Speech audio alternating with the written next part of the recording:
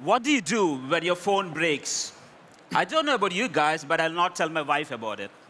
On a serious note, it's not just phones, but all the electronic and electrical instruments which are old and broken are what we call this e-waste.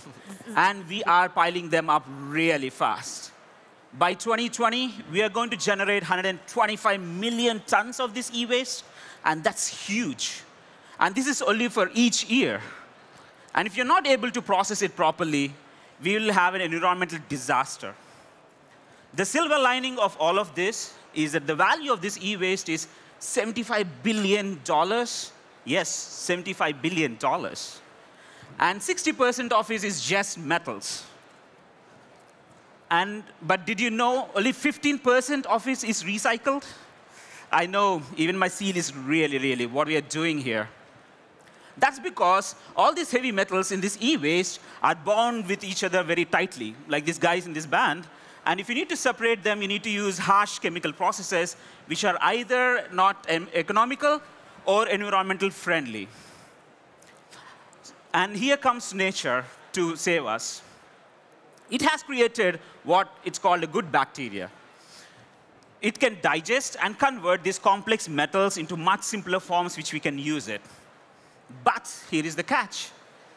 It still, it still has some environmental issues. Like the waste it generates is not environmentally friendly, and also it takes really long time for the process to occur. Like it took me to do my PhD. That's actually 5 years. And I have a solution to address both these issues at the same time. What I'm proposing is that you chop this e-waste into small pieces and encapsulate it into a microreactor along with your bacteria. That's the good bacteria. This is like an egg.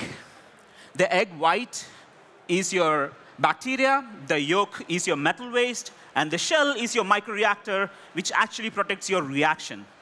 And thereby, it addresses all your environmental issues. I'll make these microreactors using the microfluidic technology, which actually defines the size, the volume, and what we put into these microreactors, like what you see here. As I said, by encapsulation of this reaction, it increases the efficiency of the digestion process.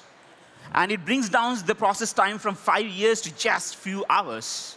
And that's incredible. This brings me to the final point. Nature has solution for a lot of problems which we have created. It just needs a small helping hand to take care of itself. Thank you very much. Thank you, Anand. That was great. Small FYI here, since Mari and Anand are from the same facility, Mari won't be evaluating Anand or asking any questions. But please, judges, go ahead.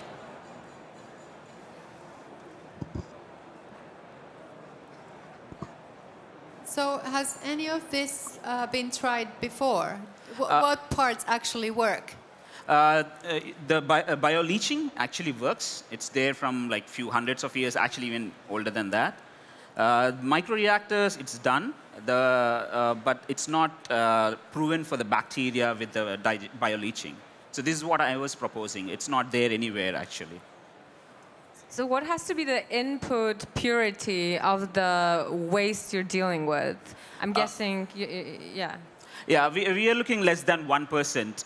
Even if it's less than 1%, we can still have really high efficiency, which we can reach like 90 to 95% by bioleaching. I actually was wondering, how do you chop your waste? You said you had to cut the waste in a very small. So how is it done, and how would that impact on the sustainability of your entire process? Yes, of course, it's not, metal process is never be 100% sustainable. It has to use some conventional techniques, but the bacteria is what is add-on to make it much more sustainable. If you want to convert it with conventional chemical reactions, it takes really long time and also really harmful. So bacteria is just an add-on which actually fastens these reactions.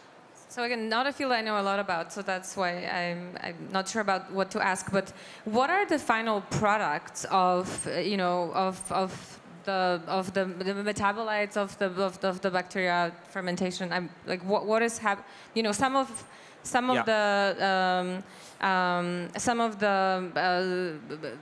the molecules there have like half-life of thousands or of hundreds of thousands of years, probably, right? Yeah. So the side products, which actually are the spent acids, which comes out from this bacteria when it does these reactions, and then these are not sustainable because you just throw it into the environment without processing them. So that's actually what bacteria does. With the microreactor, it protects these spent acids being leaked out into the environment or in the atmosphere easily. Perfect. Great. Thank you for the questions. Thank you, Anand. Thank you very much. Yay.